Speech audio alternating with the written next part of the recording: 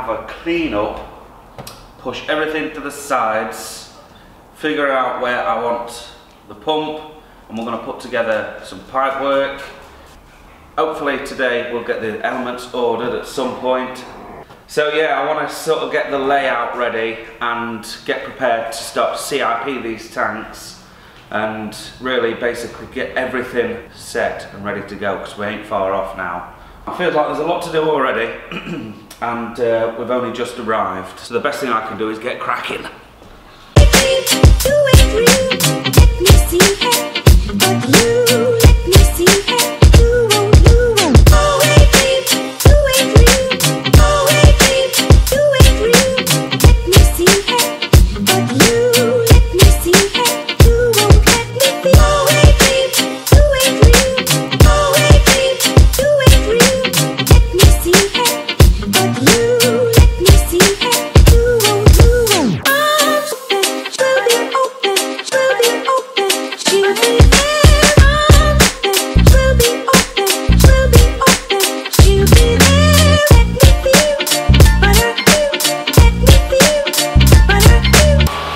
Hear that noise?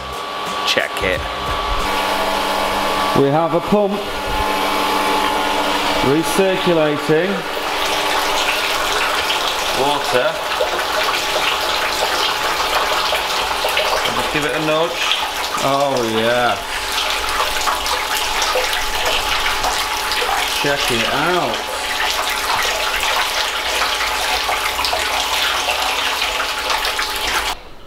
Right, I've just turned the pump off so it's a little bit quieter.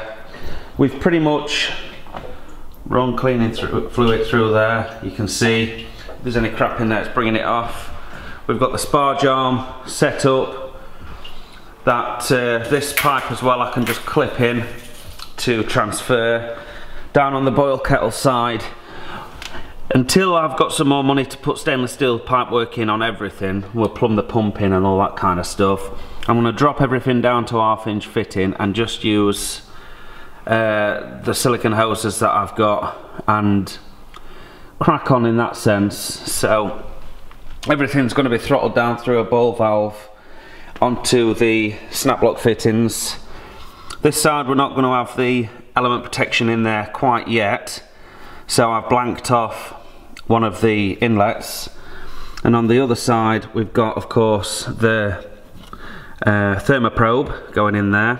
We've still got 2 elements to go in, as you know. This here is for the sight glass. So you'd open this up, this lever, that's to protect it in case it's leaking. I need to take this off to clean the pipe. And we'd have a piece of hose pipe running up to here, open vent in the top. You'll be able to see the level inside the tank. On the bottom, I'm going to come out that tank with a 3/4 inch BSP and then 3/4 inch pipe going into a recirc pump to recirculate that. This is probably one of these Clark pumps. They're £99 from eBay. Then when we've got some cash, we'll obviously upgrade to these. They have a plastic impeller, so they're not suitable for anything too hot, but I think they'll be fine on the HLT. And then this one we're going to use for transferring the wort out of the mash tun and recirculate for the boil. I have to be very careful with it because, like I said, it's just going to need sanitizing well before we use it, and it's going to be used hot side. It's never going to be used cold side, so it should be relatively safe to have in action. And then I've got on the top here the inlet for when we're transferring out of the mash tun. The trouble is, this inlet, it sort of sprays straight at that wall there, so we need to put a bit of a 90-degree return on here, and if I do it right, I'll be able to come down and sideways, and as well as producing a nice flow into the boil kettle, I'll be able to set up for a Whirlpool as well. So I've got a couple of 90 degrees, and down here on the floor we've got some, oh yeah, I've stood it up there actually, look. We've got some 1-inch pipe, 25.4mm pipe. So what we'll do is put together a little bit of a Whirlpool doodly-doo. Right now, in fact.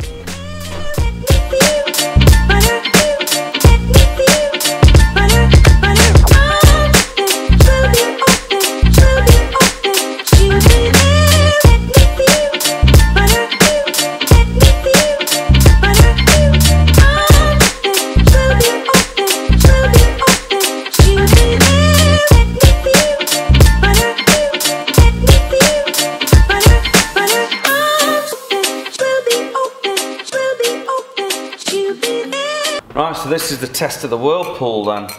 So this is basically the connector for the outside to hook the pump up. We've got a BSP fitting here, which we're going to screw onto there. And then we're going to fit this 1.5 inch RJT.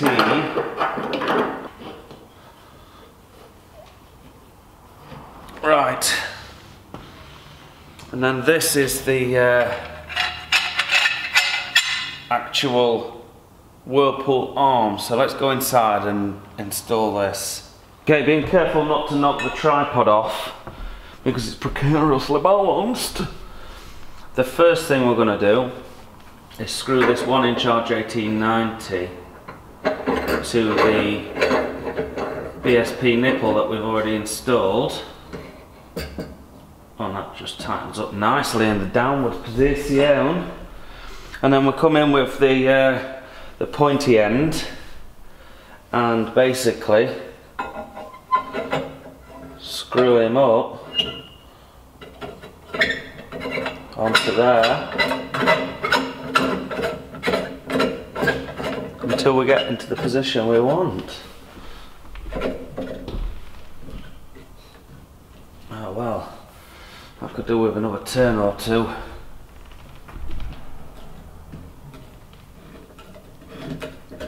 Oh, got it. So there she is. That's not bad, is it, when you look at it from that angle? So it's going to come in. It's going to take the fluid straight down to the bottom, or pretty much as well past halfway in the tank, and kick it out into a cycle. And I guess I could keep twisting that if I wanted to change the position of the Whirlpool. You know, we could go the other direction. It's a little bit stiff. I think it needs bedding in. And I shouldn't really be trying to do it with a camera in my hand. So I just sat down to mark out for the CIP on the boil kettle lid, and it came to my mind that we actually need a chimney for it, don't we? So what I'm going to do is probably order some type of flue liner if I can't come up with a better solution. But in order to get the flue liner attached to the lid, what I'm going to do is cut a rectangle of sheet and I'm going to freaking roll it. I am. I'm going to put it through the roller and we'll make a chimney about yay big and connect it to the top of the boil kettle and then direct that up and out. I think it'll be a winner. As far as today goes though, folks, I'm on the school run. So that is my next job. We'll see you tomorrow.